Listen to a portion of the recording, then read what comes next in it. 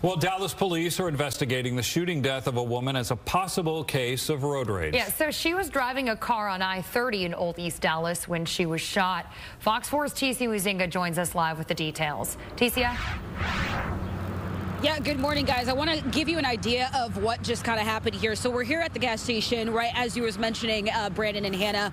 And this is the shell that's on East R.L. Thornton Freeway. This is I-30 right in front of me. You can see the traffic there. But police say that the woman drove around the gas station, and this is where I'm going to show you where she crashed, right in front of you if you want to walk with me. So right here, you can see the dent from that crash. You can see glass still on the ground there. That is where the woman, but police say the woman crashed her car after the shooting.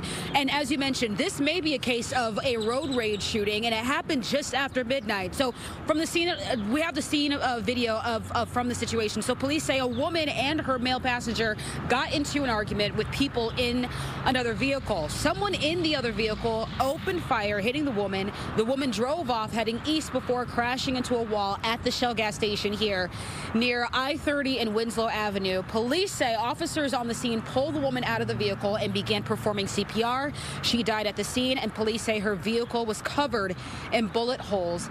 Now, the man who was with the victim was not hurt. The shooter has not been arrested, but police are still looking for that person. So this is yet another homicide in the city. There have been efforts to reduce the number of crime and murders in Dallas, but so far this year, the number of murders are up compared to this time last year, though they remain optimistic that those numbers will drop. But again, information is pretty limited at this hour, so we're waiting to learn more about what happened after this fatal shooting, learn more about the victim, and see if they are going to be able to arrest the suspects involved in this shooting.